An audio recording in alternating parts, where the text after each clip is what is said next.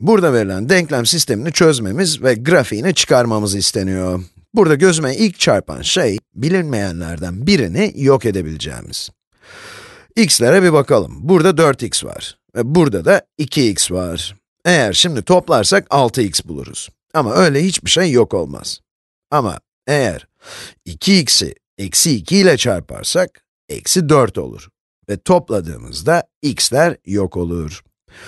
Bu denklemi, ikinci denklemi eksi 2 ile çarpalım. Yani bu denklemin iki tarafını da eksi 2 ile çarpacağız. Burada bütün amacımız 2x'i eksi 4x'e çevirmek. Tabii ki sadece 2x'i çarpmak gibi bir şansımız yok. Sol tarafa ne yaparsak, iki taraftaki her terime, yani sağ tarafa da aynısını yapmak zorundayım. Bu durumda ikinci denklem, eksi 4x, 2 ve 2x'in çarpımı artı 2 çarpı, eksi 2 çarpı, düzeltiyorum, eksi 2 çarpı y, yani artı 2y eşittir 2,5 çarpı eksi 2. Bu da eşittir eksi 5. Tamam. İki tarafı da eksi 2 ile çarparak denklemi yeniden yazdık. Üstteki denkleme gelirsek, şimdi onu da alta yazalım. Eksi 4x eksi 2y eşittir 5. Ve şimdi yok etmeden yararlanabiliriz. Baktığımızda, eksi 4x ve artı 4x birbirini yok edecek. Tamam, şimdi bu iki denklemi toplayayım. Sol tarafı sola ve sağ tarafı sağa ekliyoruz. Bunu yapabiliriz çünkü bu ikisi eşit. Denklemin iki tarafına da aynı şeyi ekliyoruz. Ne bulduk? Eksi 4x ve 4x'e bakarsak bunlar birbirini yok eder zaten. Geriye hiçbir şey kalmadı. 0 yazalım. 0 x de olur.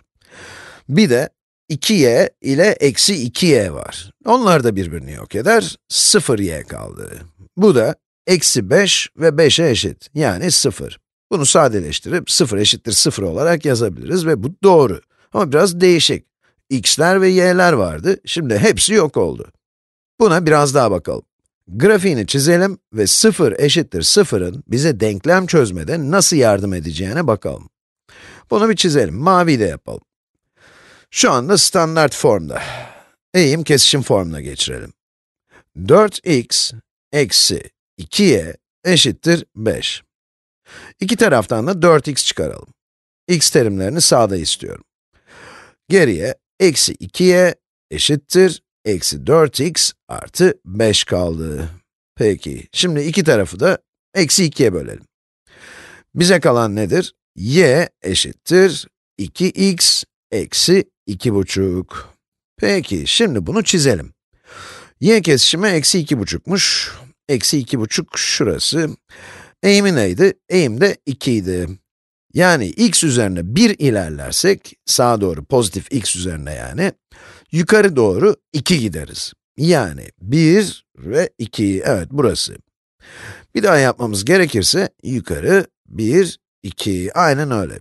Yani bu çizgi şöyle bir şey olur. Evet. Bu problemlerin en zor bölümü bu. Oldu, üst denklem bu oluyor. Şimdi alttaki denklemi deneyelim. Bunu da yeşille yapalım. Alttaki denklem 2x eksi y eşittir 2,5. Pekala. İki taraftan da 2x çıkartalım. Sol taraf eksi y eşittir eksi 2x artı 2,5. Şimdi iki tarafı da eksi 1 ile çarpalım.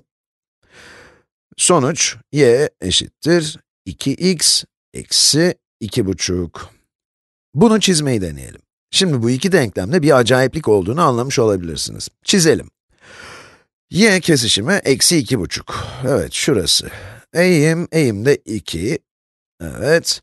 Tamamen aynı çizgiler. Bunu cebirsel olarak gördük. Çizmeme gerek yoktu. Bu iki çizginin denklemleri eğim kesişim formunda tıpatıp aynı. Bu birinci denklem, bu da ikinci denklem. 0 eşittir 0'ın bize söylediği şey, bunların aynı çizgi olduğu. Bunların sonsuz çözümü olduğunu söylüyor. Bu çizgideki herhangi bir nokta, iki çizgideki iki denkleme de uygundur. Herhangi bir y değerini alıp, üstteki denklemde x için çözdükten sonra, alttakine koyabiliriz ve sonuç yine doğru olur. Hatta burada sonsuz sayıda çözüm var. Bu iki denklem aynı çizgiyi tanımlıyormuş.